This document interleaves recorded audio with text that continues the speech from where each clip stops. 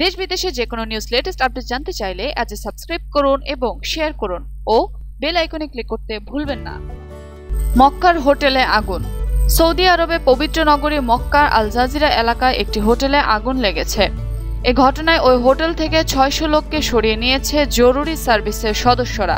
Saudi আরবের রাষ্ট্রীয় সংবাদ সংস্থা এএফপ সোমবার এক প্রতিবেদনে জানিয়েছেন, যাদের সরিয়ে নেওয়া হয়েছে তারা তুর্কি ও ইয়েমেনি হজ যাত্রী বলে প্রাথমিক তদন্তে জানানো হয়েছে। মক্কার বেসামরিক প্রতিরক্ষা মহা অধিদপ্তরের মুখপাত্র মেজর জেনারেল নায়েফ আল শরীফ বলেন, ১৫ তলা বিশিষ্ট হোটেলটির ৮ম তলায় একটি কক্ষে শীতাতপ নিয়ন্ত্রণ যন্ত্র থেকে আগুনের সূত্রপাত। ওই হোটেলটিতে ইয়েমেন এবং তুরস্কের অন্তত ৬০০ হজ যাত্রী ছিলেন। বার্তা সংস্থা এএফপিকে বলেন, হোটেলে যেসব অতিথিরা ছিলেন তাদেরকে উদ্ধার করা হয়েছে। যে কোনো ধরনের হতাহত ছাড়াই আগুন নিয়ন্ত্রণে আনা হয়েছে। সৌদির এই কর্মকর্তা বলেন, হজ যাত্রীদের হোটেলটিতে ফিরে যাওয়ার অনুমতি দেওয়া হয়েছে।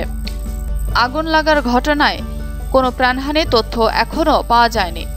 মঙ্গলবার জেদ্দায় ৬টি ভবনে একই ধরনের অগ্নিকাণ্ডের ঘটনা ঘটে। অগ্নিকাণ্ডের ৩টি ভবন পুরোপুরি ধসে যায়। অগ্নিকাণ্ডের শিকার ভবন থেকে ৬০ জনকে নিরাপদে সরিয়ে নেওয়া হয়, তবে এতে কোনো প্রাণহানির ঘটনা ঘটেনি।